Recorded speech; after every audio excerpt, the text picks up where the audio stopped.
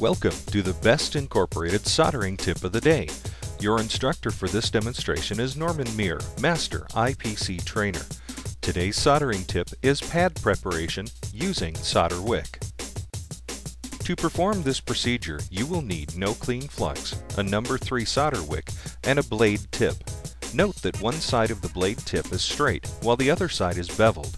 When using the blade tip, place the beveled side toward the board surface. Select a solder wick and tip that are similar in size to the pads being desoldered. If the wick or blade tip are too large, there is a risk of damage to the surrounding areas of the board. To begin the procedure, flux the area to be desoldered and the solder wick. The flux will enhance the wetting action of the solder.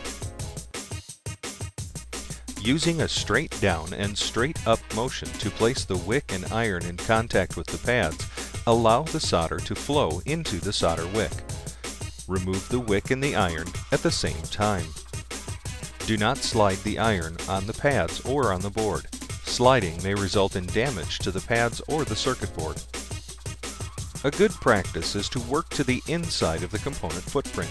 Working to the inside allows clearance from surrounding components and allows the operator to work at a lesser angle to the board surface.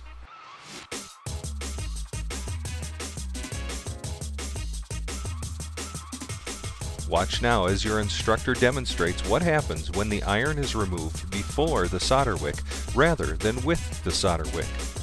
The wick is now attached to the pads. If this occurs, do not panic. Do not pull on the wick or damage will occur to the pads and the circuit board. Simply add a little more flux and reheat the connection. Lift the wick and the iron from the pads at the same time. When all of the pads are desoldered and level, clean the area with isopropyl alcohol and a brush. Move the brush in a circular motion to loosen and dissolve any residues or other contaminants which may interfere with further soldering operations. Wipe the area dry with a lint-free cloth.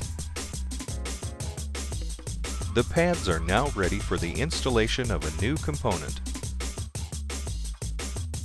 This has been a best incorporated soldering tip, pad preparation using the wicking method.